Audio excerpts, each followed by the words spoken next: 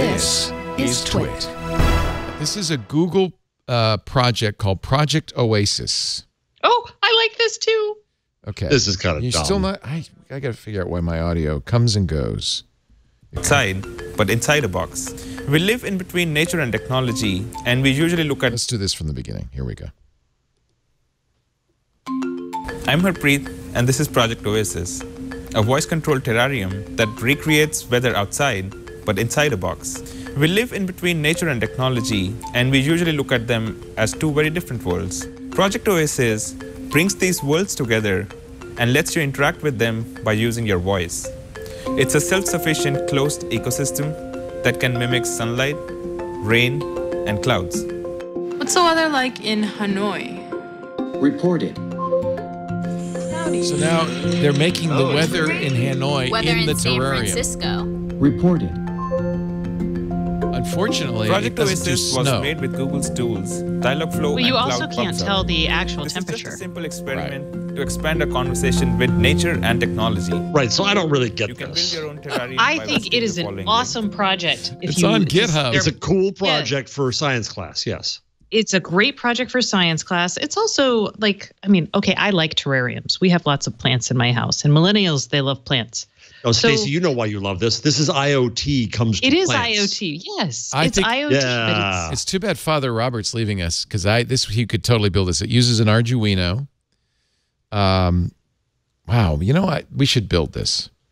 I mean, it's kind of Oh fun. no, wait a minute. And, I'm sorry. It's a Raspberry Pi 3 and an Arduino. yeah, you need the computer for the Pi, and then the actuators attached to The Arduino. and managed by the Arduino. Mist rain lights. Something called And it is a terrarium, so it's self-contained too. Yeah. You don't have to water I it or know. anything. I love these things. something called a peristaltic resonator.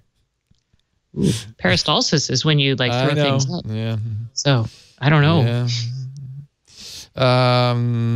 And you got to get openweathermap.org. You get an API key, and it uses Node.js and the Raspberry Pi. I think I could do this. Should we build one? Go for it. Yeah.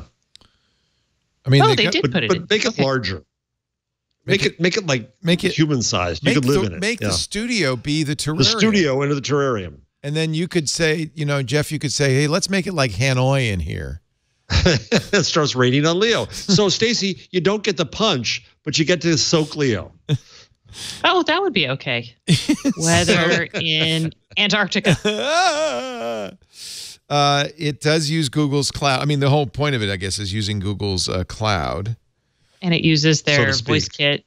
And You know how voice, they've got these right? they've got these new voice kits. They have another one that's like a servo kit or something. Google's dialogue flow parses natural language for the required parameters of city, location, or action. So you got the dialogue flow functions, the cloud PubSub Node.js listener, and then the Arduino sketch doing the whole thing in there. I mean, it's nice. I'm not saying this is, I mean, there's nothing here other than like, hey, we have cool stuff and you could build cool We could stuff do with this. it. It's a science Yeah. That's all it project. is. It's really cool. Yeah, it it's is. like it'd be a perfect 8th grade science project. Oh Yeah, man, and you get I an like- A for sure. Why don't you build one with your daughter? I'm actually contemplating that. Maybe that's our summer project. Wouldn't that be maybe we should have competing. We should You're going to compete against my daughter? Yeah. She's 11. Oh, okay. So You have all the resources of like everyone there at Twig. Like, how are you Yeah. going to feel when she kicks Bring your it. butt, Leo? bring it.